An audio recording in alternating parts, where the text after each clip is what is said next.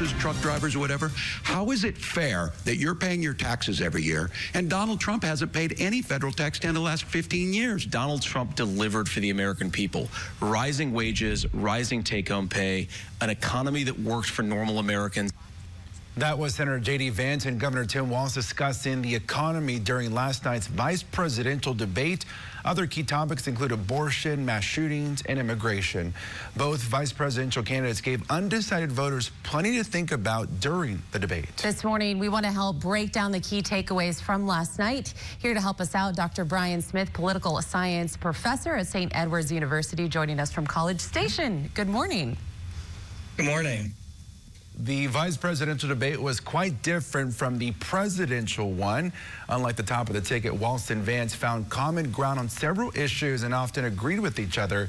Can you elaborate on their interaction last night? Right. It was not the debates that we've been used to with President Trump, which have been a lot more bombastic, a lot more interrupting, a lot more personal attacks. It was very much a policy-focused debate, and one of the good things I thought was the parties agree on quite a bit, but it's when we get to elections where they really diverge.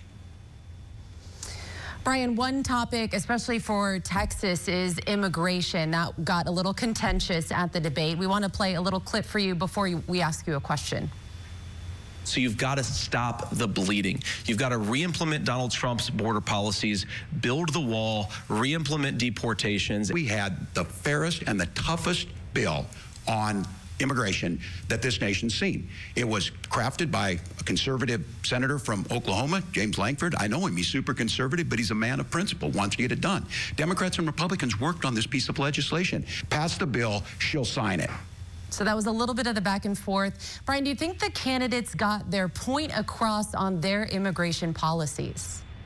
I think Vance did a very good job on immigration. It's one of the cornerstones of Donald Trump's campaign, and he really pushed it. Walz and Harris really aren't running as much on immigration, so they did deflect a little bit, which is what they needed to do, and not concede that everything was a mess and the Biden-Harris administration was failing to do anything. Brian, both Vance and Walz came to their running partner's defense when it came to the economy, a big issue this election season. Did the candidates paint the picture they needed to for those financially struggling? I think both candidates did a very good job staying focused and really appealing to their base and protecting their top of the ticket. It wasn't really Vance's or Walz's job to reassure the public on the economy. That's the job of Harris and Trump. But both candidates, I think, did a good job of really pushing how their policies would help Americans. And that's what the candidates want out of their vice presidents. According to a CBS News YouGov poll, both candidates favorably went up, putting Walz about 11 points higher than Vance.